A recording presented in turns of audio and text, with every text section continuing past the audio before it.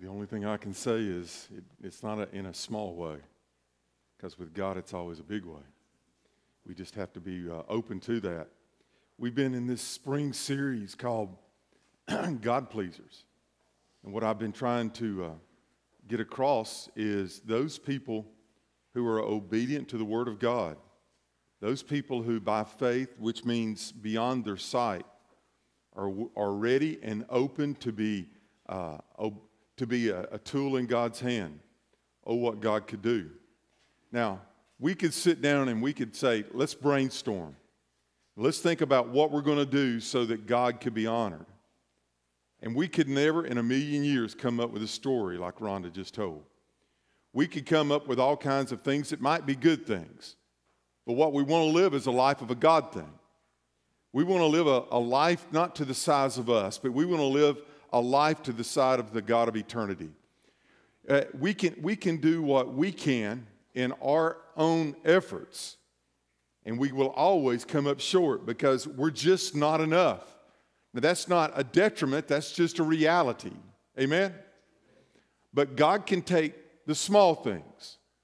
And when Rhonda shared that with me, I said, would you be willing to share that with the church? Because I can't tell you, until we can get to the point in time where we quit putting question marks on God, but say, God, you will even use me.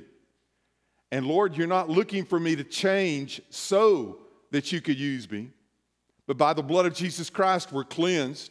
We're made whole in Christ. And all we need to, He's not looking for your ability. He's looking for your availability.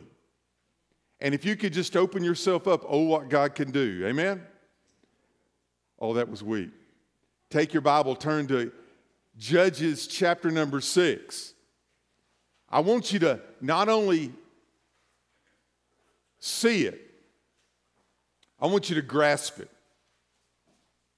I want you to be open to something that's bigger than you. There's a God in heaven sitting on the throne who doesn't need your money. He has many beautiful things in this world. He finds joy in all of them. He made you uniquely the way that you are.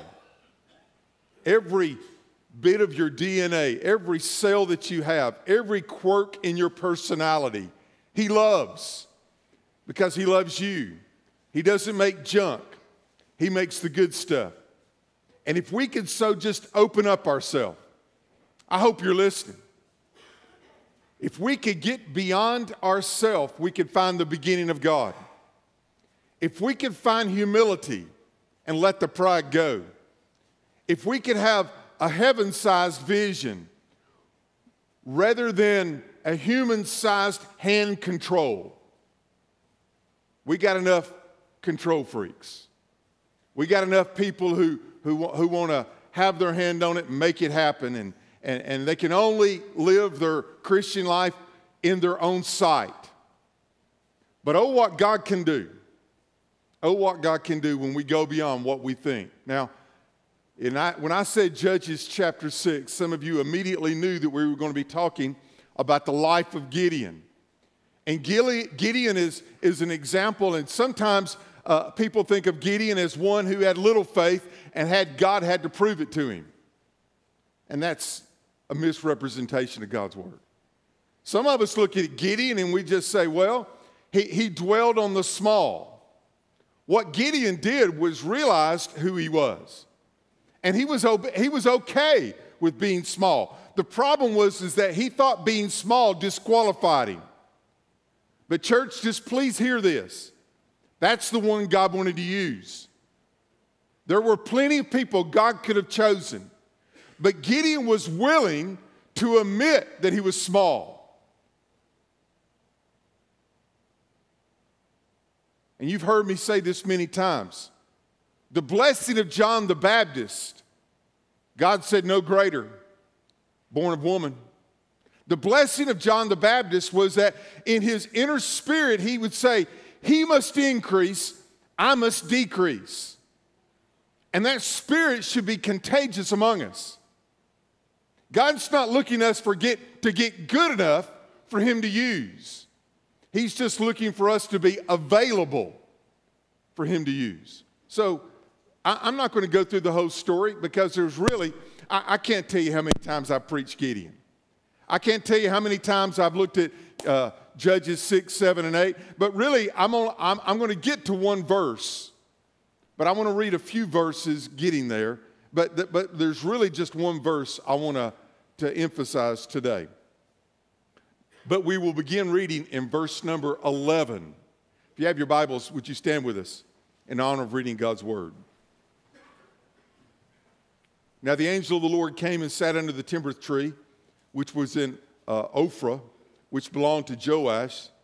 Now I looked up this word 3 different times, and I even actually looked it up in the Hebrew, and I brutalized it every time I tried it. So I would say, well, I can't even tell you what I would say. Can I just skip that word altogether?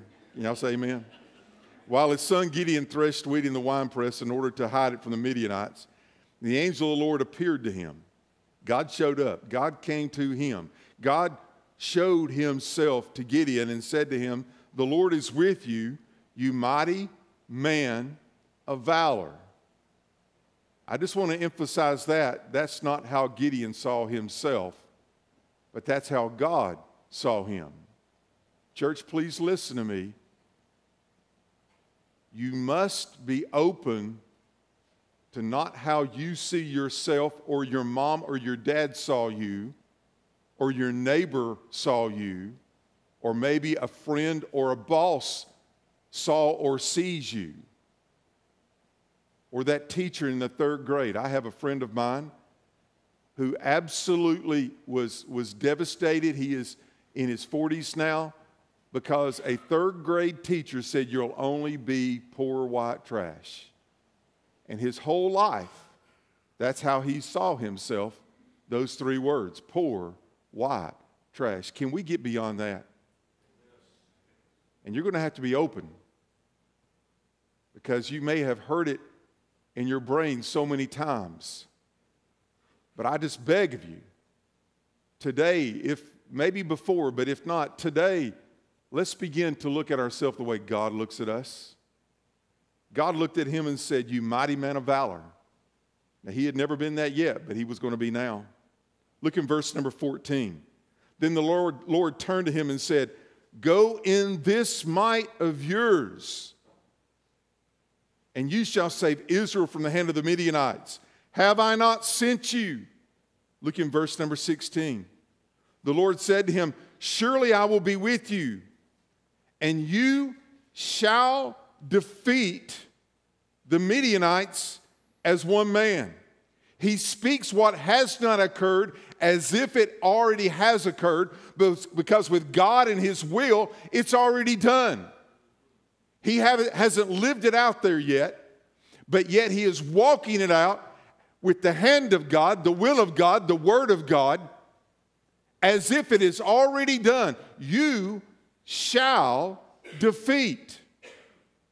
Look in verse number 27.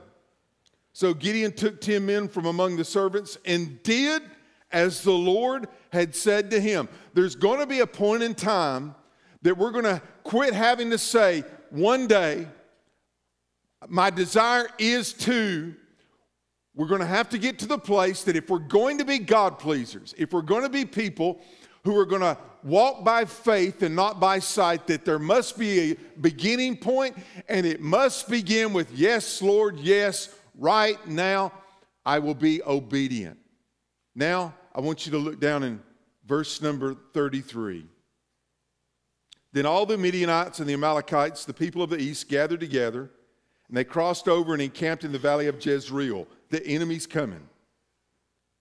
But the Spirit of the Lord came upon Gideon, and he blew the trumpet. Let's pray. Father, I pray that this is your powerful word, and I pray that you will take this small instrument. And Lord, may the words of my mouth and the meditations of my heart be pleasing unto you. I pray that I will not get in the way, but I will follow your way. And Lord, I want your will and your way for your glory. And I pray that that is the prayer of this church. And Lord, I thank you for those that have come today. And Lord, I don't know to whom all that you will be speaking, but you have laid this on our hearts. You've given Rhonda to give the testimony this morning that this is the way that we should walk. And Father, I pray that we would be able to receive your word, not just for someone else, but Lord, I pray that the word be applied and that we would be willing to say, yes, Lord, yes. I believe, I trust, and Lord, I'm willing to walk it out today. Here I am, Lord, use me. Here I am, Lord, use me. So, Lord, may this word not come back void. In Jesus' name I pray, amen. You may be seated. Verse 34 is the verse that I want to look at. I cannot tell you how many times I have perused this scripture. I cannot tell you how many times I have looked at it.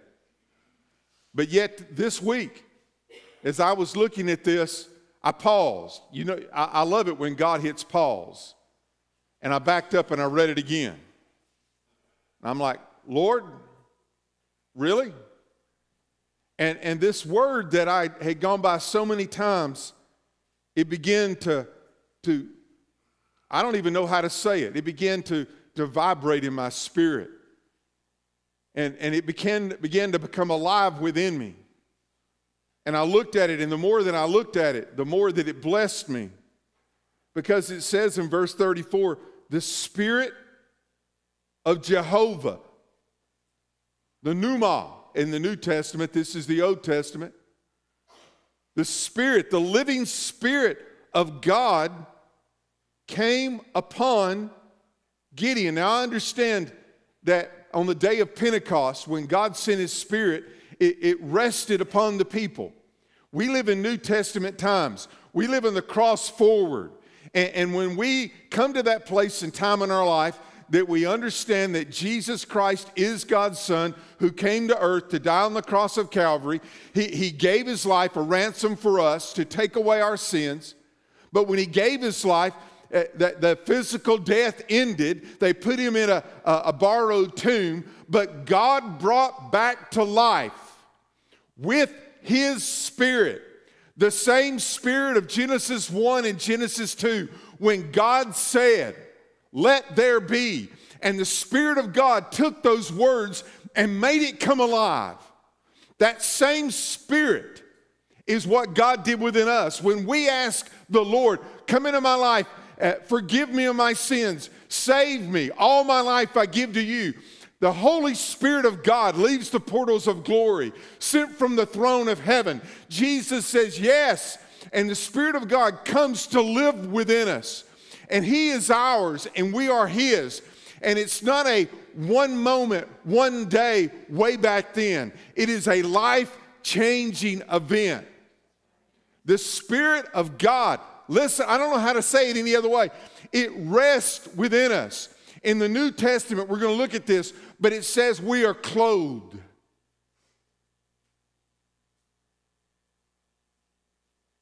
I put my coat on when I came up here. I had it all sideways and crooked, and Lynn had to straighten it out for me. But I'm clothed with a coat. And I've got clothes on underneath that. But the first thing that you see is that which is on the outside. When the Spirit of God comes, He clothes us on the outside, but it begins on the inside. Church, listen, I've shared this 3 weeks in a row now. Whenever there's a wound, if I cut my hand here and it's wide open, we want healing, but the healing begins on the inside out. When you ask the Lord to come into your heart, into your life, He comes on the inside. Are you good? And it begins to manifest itself to the outside. I was 10 years old. I didn't know what all I needed to repent of. I lied. I stole. I wanted my will, my way. I did not honor my father and my mother. I would say anything that I needed to say to get what I wanted. I was a normal 10-year-old child. But God took me as I was, cleansed me, and I love this word, to the uttermost. He cleansed me. Now, church, it was not a one-time event that was meant to not affect my life until I died, and then I would go home to heaven. I praise God for John 14.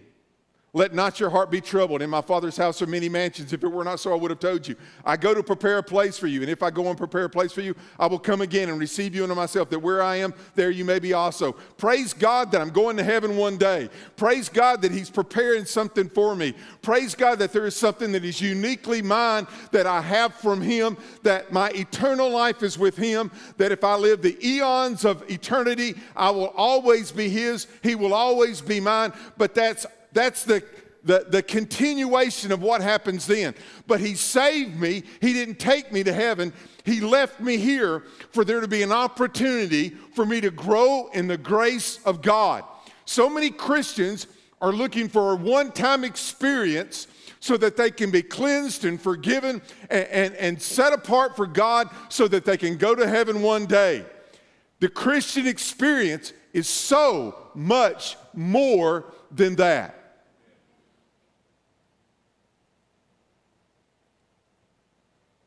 It is daily walking, a day-by-day relationship. It is a circumstance-by-circumstance yielding.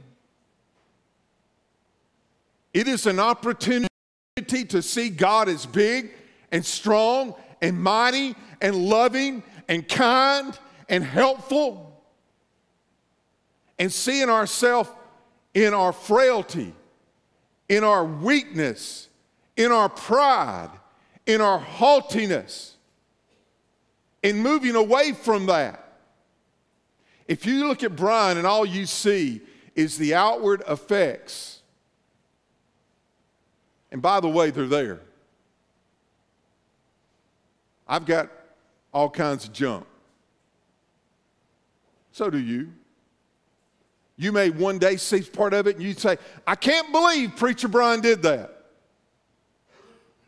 I can, because I do it all the time. But every day, and this day, I awoke and I had the opportunity in that moment to take my spirit to Him. And in that moment, I had the opportunity to begin my day with Him. And we can talk about it in many different ways. We can talk about putting on the armor of God so we can stand against the wiles of the devil. We can talk about it many ways. But this word here is extremely descriptive. When it says here in Judges 6:34, when it says, the Spirit of the Lord came upon Gideon, the word come upon, let me share a few different translations, and I'll share what this word means. Well, let me share the word first. The word means to come. To come means to dress. It means to wear, to clothe. It means to put on or to be clothed. So literally what this verse is saying is that the Spirit of the Almighty God dressed Gideon up. The CSB version says the Spirit of the Lord enveloped Gideon. The New Living Translation and the Revised Standard Version says it this way: the Spirit of the Lord took possession of Gideon. The English Standard Version said the Spirit of the Lord clothed Gideon. The New NET said the Spirit of the Lord took control of Gideon.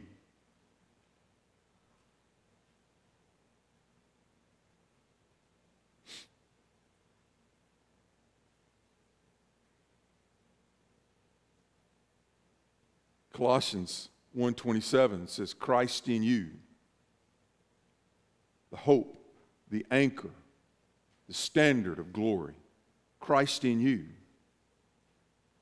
Christ in you. That He would come and put Himself on me like a garment. That I would be warmed by the Spirit of God. That I would be protected. That I would go forward not in my own strength, but in the Spirit of God. I love our military, and I love that there are those in the military, they have a uniform. Y'all know what I'm talking about? Say amen. Amen. And they come in as a grunt, right?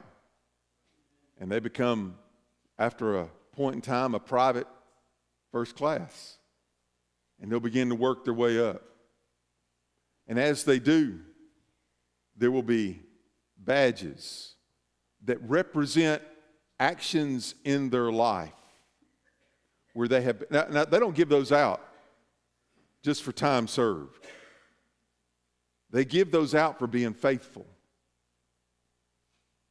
to taking the orders that have been placed upon them and being faithful for it. And it's not one person that wins the battle. It is having the commander-in-chief that puts all these things together. God can do whatever he so chooses to do because he is God. Amen? But for whatever reason, he chooses to use us. And we are soldiers in the army of God. And we go from battle to battle. And we put on the uniform of the Holy Spirit of God. We are clothed. We are enveloped. He takes possession of us. And that which is on the inside begins to heal and move outwardly. And as we become obedient, as we become people of faith, as we begin to walk out what God has placed before us, we are used in his mighty kingdom's work. And it puts a smile on his face. Galatians 2:20 says this, I am crucified. I'm dead. I am crucified with Christ. He died for me. I'm not greater than the master. I will die to this old life with him. I'm crucified with Christ. Nevertheless, I live. Yet not I, but it's Christ who lives in me. And I love the old King James version of this because I actually think the old King James does it better than the new King James. The old King James says, in the life that I now live, I live by the faith of the Son of God who loved me and gave himself for me. Not by my faith in the Son of God, but by the faith of the Son of God. You see, I believe it's from faith to faith. I believe it's from glory to glory. I believe every day I wake up with an opportunity to be clothed by God, to be obedient to whatever he's placing before me to do. It may be a small thing in your eyes, but it's a step of obedience. It may be something that he's asking you to do and you want to say, why, Lord? I don't understand. But if you're going to be clothed by him, then you're going to be open to whatever it is that he says and do. As a soldier in the army, you need to say, yes, sir, and do it quickly. And you did no questions at all. And the thing that we look in Gideon's life is we say, well, he doubted. No, he grew. When the angel of the Lord first came to him, he said, don't leave. Don't leave, please. Don't leave. He said, I won't leave. And he goes back and he puts a meal together. And he gets the unleavened bread and the meal and the meat and the broth and takes it to him. And the angel of the Lord says, put it there on the rock, put the meat and the bread and pour out the broth. And he did. And the angel of the Lord took it and consumed it. And when he saw the evidence of God, something grew within him. Now, in this particular frame, he has now accepted that God wants to use him. Smallest of all of them, smallest tribe, smallest one in the family, the least of all, but yet now he's ready to step up. Because look what it says here in verse 34. The Spirit of the Lord came upon Gideon, and he blew the trumpet. He took the shofar. He took the ram's horn, and he blew it, and it was a sure sound. Please hear this. When they heard that noise, they knew what they were supposed to do, and everybody else came behind. We need some people to pick up the shofar once again and start heralding that now is the time. This is the place. God has moved it to this. Please, New Holland, hear the shofar of God to say that now we must come together to do what God has placed for us to do, individually and collectively. Oh, but Gideon had this thing with the fleece. You know, I don't think God's threatened by that in any way, shape, form, or fashion. With all the junk that we've heard, I don't think it's a big deal to say, God, is this really you? If you thinking that Gideon's doubting, no. Gideon stood forward and did exactly what God asked him to do. Matter of fact, what God asked him to do, he took the army and he shrunk it twice. He took the army and got it down to 300. He was willing to walk it out by faith. It wasn't that he was saying, oh Lord, prove this to me. But he was just saying, I want to make sure that it's you and not me. Are y'all good with that? And listen now, you're listening? The only way that you're going to do that is start being obedient in the small. There was a man that was after God's own heart. You might know him by David. When he was a teenager, God had a plan for his life. And I don't know how many songs he wrote out there in the fields, spending time with the sheep, just the shepherd boy. But there's something that stirred within him. God began to do a growing work in his life.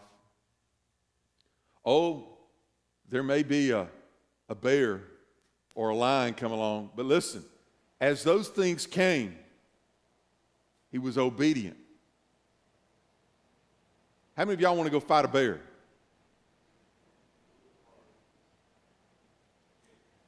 I would do my best to outrun one in Jesus' name.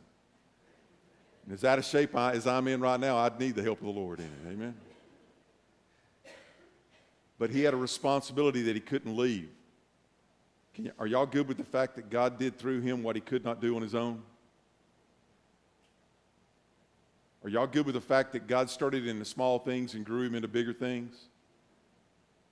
Are you good with the fact that he was all right going up against Goliath with the same thing that he used to protect the sheep against the bear and the lion? Are y'all good with that? Are you good with the fact that before he actually went out and killed Philistines, he began with one? But as God took him from the one, God took him to the many. Are y'all good with that? Are you good with the fact that he made him the general of the army? Are you good with the fact that he made him the king of Israel? Was David always smart? No, he was human. He was human. But listen, we know 2 times in Scripture that David messed up mightily. Both times is when he got away from Christ in him, the hope of glory. 2 times in his life it became about what he wanted. He lost his humility. God always begins with humility, not pride. And when he lost his humility, he found himself in a bad place. But the thing I love about David, when Nathan said, "You are the man," it broke him. And he never went that way again. It's not a matter of if we're going to have mistakes in our life. Are we ready to progress, being clothed by God? Growing in the grace of the Lord, from glory to glory. Are you good with that? We don't have time, church, to sit on the sidelines. We don't have time. We don't have time. We don't have time to wait until we're good enough. A man's gifts are not the measure of his power. The secret of the power is the God that is within him. And Jesus said, "Lo, I'm with you always, even to the ends of the earth." With you always. Y'all take comfort in that? That means when God's Spirit speaks, he's with you. When God gives that small statement of obedience that he asks you to do, he's with you. My wife's going to do 2-year-olds tonight. Bless you. He'll be with you. Amen. You've changed a few diapers in your day, hadn't you? You're qualified. Amen. How many of you have been asked to do something and you thought, well, I don't know. I don't know. Is that true? Is that all of us? Have you ever awakened with trepidation? Last week, a friend of mine was his last service at his church, and they had an 8 o'clock service. So before I came here, I went to that church service, and I was with him. And he is a great soul winner. He loves souls. He loves telling the story of Jesus with people. And I love that about him. I really do. But he stood up in front of the entire audience, and he said, of all the people I've led to the Lord, he said, every time I'm put into a circumstance and I know that I need to speak, he said, I'm fearful every time. I'm fearful every time. The only difference is the fear doesn't keep him from doing what God's called him to do. He does it anyway. I'm sure David was scared with the bear. I'm sure he was scared when he stood before Goliath. Them bony knees were probably knocking, don't you think? He was probably scared when he was the leader of the army and had other people's lives in his hands then. But yet God never let him lose a battle. The little shepherd boy who becomes king. And all we see are the Gideons of the world. How small. How small. I wonder if we could just begin to say, I want to be a God pleaser. And it's got to begin with one step of obedience at a time. Heads bowed, eyes closed. Father, I thank you that I was obedient when you called me unto yourself, and that I let you do for me what only you could do. You saved me. But you didn't just save me for heaven. You saved me for a relationship of walking with you, of being with you. Father, I pray that if there's anyone in this place that's trusted you as their Lord, and they're waiting for heaven, Lord, may we be about your business. Lord, I know this is Sunday morning, and I know we're here because we love you. But Lord, awaken the army of your people. And may we be awakened to the opportunity to not to brainstorm what we can do for your kingdom, but just to be obedient, to be clothed with Christ and Christ alone, to go out in the power of God and your power alone, to be obedient in the small as well as the great. Awaken your army of faith. Lord, may we put a smile on your face. Lord, let it begin in me. Father, may we run from darkness and run to you. Lord, be with us, not just quietly, but loudly in our spirit. Lord, teach us what it means to trust you and to believe in action in life. Lord, thank you for giving us a second chance and all the many chances that have followed, because some of us have fallen by the wayside. Some of us have been wounded in battle, and we have the scars to show for it. But Lord, I just pray that we would be faithful unto the end, until we do see you face to face. Oh, what a Savior. Hallelujah. Lord, I thank you that when we see you, we never have to leave again. But until then, my soul will go on singing. Until then, with Lord, your love, I'll carry on. Father, help us today to begin to be the people of God that you called us to be. The small step of obedience.